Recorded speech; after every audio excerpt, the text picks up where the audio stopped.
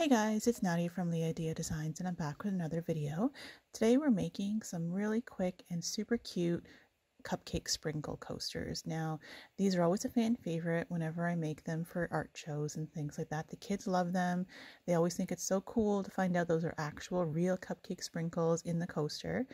And so we're going to start off with some little molds. These are the same little molds that I use for my poker chip coasters. So I only mixed up about 4 ounces of resin here because it takes almost 2 ounces per coaster. So we start off just by pouring about half of the coaster mold filled with the resin, and I added some iridescent sprinkles, and that's optional, but I just like that little extra sparkle in everything that I make. So we only put a little bit at the bottom. It's about halfway so that we can first just make sure we're getting those little bubbles out first with the heat gun, and then after that we're going to go ahead and we're going to add the sprinkles in. This particular mix that I'm using is from Sweet Apolita, and it actually does have various different sprinkles in it, so it's different sizes and shapes and colors obviously there. One thing that I have to be careful of when I'm making these coasters and when I'm using a mix like this is sometimes some of the sprinkles are a little bit larger than the height of where the resin is going to be, so I just need to make sure I'm going through and removing those.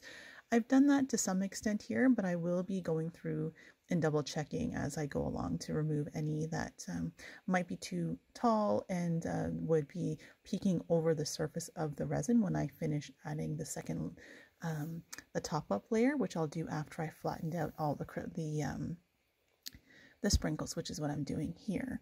So I'm just going to flatten them out, just trying to spread them out evenly, make sure that most of the gaps are filled up, or at least it's evenly spaced out. And if there's any that are, any colors that are really close together, then I, pick those up and I move them about just to kind of, get an even look throughout the coaster. So I'm going to do that first, and we'll go into a quick time lapse as I finish this up.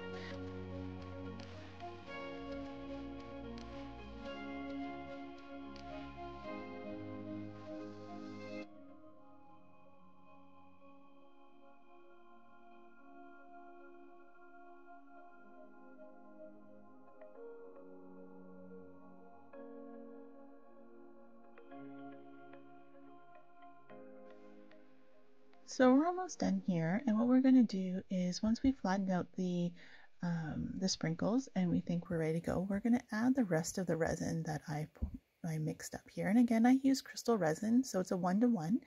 And so I'll add the rest here, and then we're going to go over with a heat gun again to just get those bubbles out. And once that's done, we're going to leave it overnight to get all set up, and we'll be back in the morning to see the results.